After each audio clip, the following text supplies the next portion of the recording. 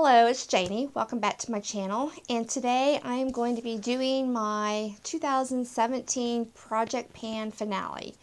At the beginning of 2017, I picked out 17 items that I wanted to work on and finish throughout the year, and as I finished those items, then I kept adding in items, so I ended up with 28 items in my project pan, and I finished a total of 24.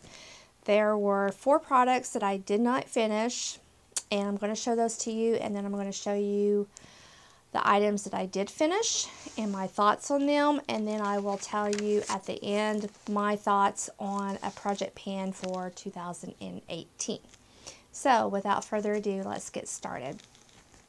So the first thing that I have that I did not finish is this Amore Pacific enzyme peel. This is a face wash that's a powder. You add some water to it and create a frothy foam and cleanse your face. It's very gentle. You can use it on a daily basis. I usually would use it 2 to 3 times a week.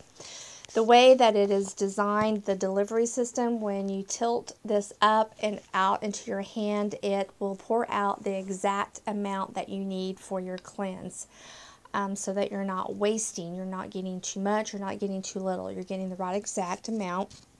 So I think that's why this really lasted as long as it has, is because I wasn't overusing it by getting too much product.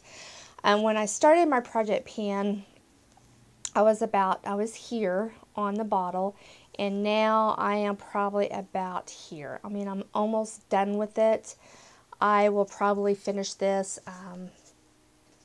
I would say probably by the end of February, and I will definitely consider repurchasing that, because I really did think it was a really good, very gentle but effective enzyme peel that was very easy to use. I mixed it with some micellar water and used it of the morning as my morning cleanse.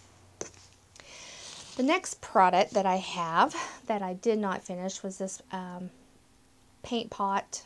It's a paint pot from MAC, and this is the Soft Ochre Pro Longwear paint pot. I did not finish this. I made a pretty good sized dent in it. I'm going to have to stir it up some more because it has gotten a little hard, because I haven't been using it like I should be, but I'm going to still try and keep on and get a little bit further with this before I call it quits with this. But there's just another product that I like better that's from NYX, that is a white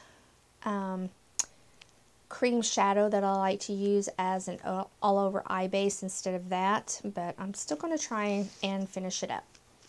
The other product that I have that I did not finish is this one from Philosophy. It's the Micro Delivery Peel, and this was a 2-part system. The first part is the scrub part here, that is a enzyme, or it had a lot of fruit enzymes in it, like papaya and vitamin C.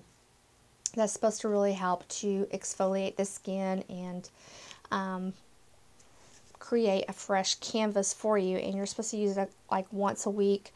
I just had a hard time using this because the grains on it I just felt were a little bit too harsh for my skin. It's almost like using a fine grit sandpaper on your face, and the older I get, the more gentle I want to be with my skin, so I didn't use this as much as what I probably could have.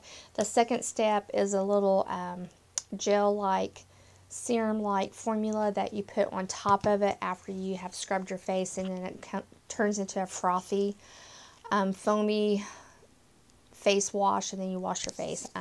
But like I said, I only would use it maybe a couple times a month, just because I felt like it was a little bit too harsh on the skin with the type of grains that are in it now. So I don't know if I'm going to even try to finish using this, to be honest with you. I've had it for quite some time. I don't really know, what is the word I want to, not the longevity of it, but anyway, I just don't know if it's good. I guess is what I'm trying to say. So I think I'm going to be tossing that out. Anyway, and I'm not going to repurchase that. Now, 10 years ago, 15 years ago, when I started using that from Philosophy, yes, you know, when my skin was younger and wasn't quite as thin, it was a good scrub. So if you're someone in their early 20s to maybe early 30s, that might be a scrub appeal system that you would want to look into. Then the other product that I did not finish was my Guerlain Meteorites. I use these pretty much daily as an all-over setting spray. It's just a little glow, these little balls that have a lot of little glow in them. Now, in my defense, about a quarter of the way through the year, I had another jar of these that was from a couple of Christmases ago that I wasn't using, so I split those up, sent half of them to my friend, and I put the other half in this jar. So I did add to them, but even if I hadn't added to them, I would not have finished them. And that's even after using them on a daily basis. I use this little puff here. I have replaced this a few times, and I just pat it all over the face. Let's go ahead and put some more on because I probably need to be a little bit more glowy, but this is just how I do it as my final makeup prep. And we'll continue to use these. I was going to purchase this year's Christmas set of them, but I just wasn't that impressed with them. I wasn't impressed with the fact that they lowered the quantity amount. The price was still the same. And the tin, where normally it's been like this metal type tin, they made it a really cheap plastic container, even though it was pretty. But I opted not to purchase that, even though I had planned to this whole year to get the Christmas edition when it came out this year, but I just wasn't that impressed with it. So those were the 4 items that were in the project pan from the very beginning that I did not finish. And I'm okay with that. 3 of those I'm going to keep and continue working on, but I think that other one I'm going to call it quits on that. Okay, so let's go over the products that I did finish, and I actually, probably heard that, I actually kept all of these empties. This whole year, I have kept these empties in a separate container. So the first thing I pulled out is this La Mer the Brightening Lotion Intense. I wasn't that impressed with this at all for the price. For one thing, it's not really a lotion. It was more like a liquid, more like an essence. And I wasn't impressed enough for the price point to repurchase that. The next thing I had was from Skin 79, and this is the Snail Nutrition BB Cream. I did enjoy this. I had several of these BB creams that I had ordered all at once 3 years ago probably, and this was the last one that I wanted to get used up before it expired. And you just cannot beat a good Korean BB cream. There's just none in the Western market that I feel compare to anything from the Korean market as far as their BBs, their CCs, or their cushions. So I would consider repurchasing that, but I don't need to because I just ordered a boatload of cushions, and I'll be doing a separate haul on that. But anyway, then I had finished the Peter Thomas Roth, the Cucumber Gel Mask. This was okay. It was not my favorite. Not anything that I'm going to repurchase. I know a lot of people do enjoy this, and I'm not saying that it's a bad mask. I just have other ones that I like better. So, but this one I did like, and this is the pumpkin one, and this is the pumpkin enzyme mask. So this one I would definitely consider repurchasing. I liked this a lot better than I do this Philosophy one. It's a little bit more, even though I feel like this was very effective, it was a little bit more, it wasn't as harsh on my thin aging skin as what that other one was. So I would definitely think about getting another one of those. Also from Peter Thomas Roth was the Unwrinkle Peel Pads. And these, I didn't feel like these were that great. I like the ones from First Aid Beauty better, and I'm sure that they're a lower price point. feel like they are probably more effective than what these were, so I definitely won't be repurchasing those. Then from Becca was the backlit primer. Is that what this is called? I can't see it. I'm looking at my notes here. Where do I have it written down at? I don't know. The Becca backlit primer, I guess is what it's called. It was okay. If you're wanting something to put on your face that's going to make your face, you know, a little bit extra glowy, then this would work. If you're looking for something that's going to help make your makeup stay, then this is not it.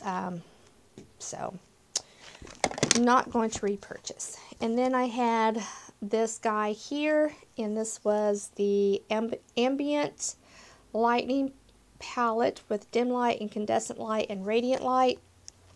And I finished these two here. This one I did not finish all the way because it is a little bit too orange for my skin tone. So I am done with this palette. I did use the other two colors though. And then from Tom Ford, I had this illuminating powder in translucent pink.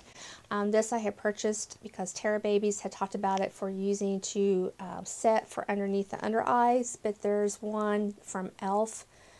that I like a whole lot better than this, and of course it's a whole lot cheaper than this, so I won't be repurchasing this. And this did have a little lid with a mirror, but we had to use the mirror one day. We were trying to fix, we were trying to hook up the stove is what it was, and we were trying to feed the hose for the stove down through the ceiling, through the wall, and we couldn't see, so I grabbed the mirror off of this so that we could use it to see. So we use that for a tool. And then this, my goal was to finish this powder here, which was an eyebrow powder, and this is the from Benefit, the Browsing Powder in Light, and I did finish that. And I do like this. I'm actually using a different type of powder right now that I have that will probably last me 3 years before I would have to repurchase another powder. So, but if I didn't have that, I would get it. This was the wax portion of it, and I didn't care for that at all, so I did not use that part, and that wasn't part of the project pan. Let's see. Then I had this product from Maybelline. This is the Age Rewind treatment. The Age Rewind treatment eraser. There we go. Erasers for dark circles. And this I do like. I do miss this. And when I get through some of my other under eye concealers and brighteners, I'm going to go back to this because I did like it. And for the price, you can't beat the price on it, especially if you get it from Ulta and use your coupons on that. This is from Armani, Giorgio Armani, and this was, I'll have to look at my notes because I don't remember what this was called, the exact name of it. Let's see. I thought this was in the original. Maybe not. No, maybe I added that. Okay, I just have it written down as Giorgio Armani Corrector in Peach. But anyway, this is very popular. It's not that expensive for being a Giorgio Armani product, and it lasted a very long time.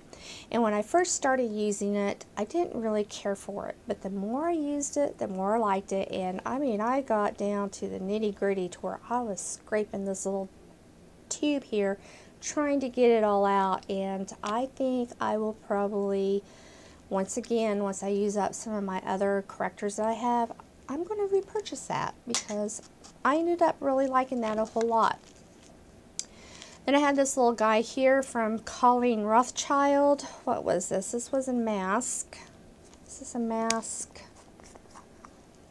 Yes, it was that that clay mask that a lot of people talk about. Looking on my notes, once again, my notes here. I just have the Colleen Rothschild mask. I wish I knew what exactly that was called. I didn't care for it. It was a deluxe size sample that I had got in a kit. I wanted to use it before it dried up. It just wasn't my cup of tea. But on the other hand, I have really dry skin, so I really don't need a clay mask. Maybe in the summertime in the T-zone, but I just wasn't that impressed with that enough to want to repurchase the full size.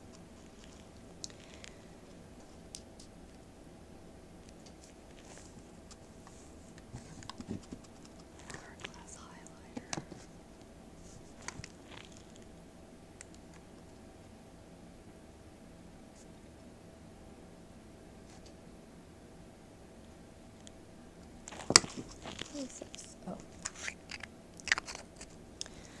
The next product that I have was from It Cosmetics, and this was the Build-A-Brow in Universal Taupe. I did like the formula of this, I just didn't care for the color, and when I went to go purchase another one at a different color once I used this, the lighter colors just wasn't going to work for me, and so I ended up getting one from Benefit instead. But if they would have had a color that I felt worked for me, I would have went back with this, but color match just wasn't where it needed to be. Then I finished from MAC. This was from a limited edition or one of those special promotes that they do every other day, I do believe, and this was from a couple summers ago. This was the Aphrodite Shell bronzer, and I did use all of that up, and it was a nice bronzer. I don't think you can purchase it anymore, even in this color. It was the Extra Dimension bronzer in the color Aphrodite Shell. But anyway, even if I could repurchase it, I wouldn't. I'm like hot because I have a ton of bronzers that I really need to work on. The next product was a deluxe size sample of the Makeup Forever primer, the HD primer. This is a good primer. I do especially like using this type of primer in the summertime, but not every single day because it does have a silicone in it, and I don't really like silicone. But in the middle of the summer, July, August, when it's so hot and humid, I almost have to have something like this to keep the makeup on. So if I could get another deluxe size sample, that would be great, because that would get me through just that 6 to 8 week time frame that I would need it, but not a full size. This was the MAC strobe cream. Again, something that you're supposed to put on to help highlight the face. Didn't really care for it. Wouldn't repurchase or get the full size. Same way with this Giorgio Armani. This is the Flood Sheer. Again, a product that you put on to help to enhance the glow of the skin. Didn't really care for it. Not enough to get the full size. Then I had the MAC Prep and Prime in the Radiant Rose, and this was one of those thingies that you clicked up to get the product. It was okay. I personally like the Maybelline one a whole lot better, plus the price point's better on the Maybelline, so would not repurchase that. Oh, and those things that are for MAC, I am going to back to MAC those. And then this product here was a Milani eyeshadow in the color Bella Ivory. I liked this to use all over the lid as an eyelid canvas color, and I would consider repurchasing that once I get down through some of my other singles that I'm using now, but this was a good one. I actually like this better than the Wet n Wild Brulee. So, and then a couple other products that I have that I finished that was in here. One was a Chloe perfume. I did not like that, and I didn't finish it, so I gave it away. And there was a lip liner, an Estee Lauder lip liner in Rose, but it was so dry, even if I sharpened it, it would just crumble, so I threw it away. And then the other thing that I had put into my project pan that I finished all of them, but I didn't save the packages, and that was all the martini mask that I had. I think I had about 20 when I started the project pan that I wanted to finish, and I did use all of those. So total, I ended up using up 24 well, probably those 24 products plus the mask, which was 44 products, and that was probably a total of around $700 is for what I used in the project pan. So I did very well for the project pan. It was fun to do it, but for 2018 I have decided that I'm not going to do another project pan. I'm still going to work on using up products. I'm just not going to pull out specific products to keep track of, because I keep track of all of my empties anyway, and I don't know, I've done a project pan for the last couple of years, and I want to move on, do something else. So anyway, so that is it for my project pan finale. I hope that you have enjoyed, and I will talk to you soon.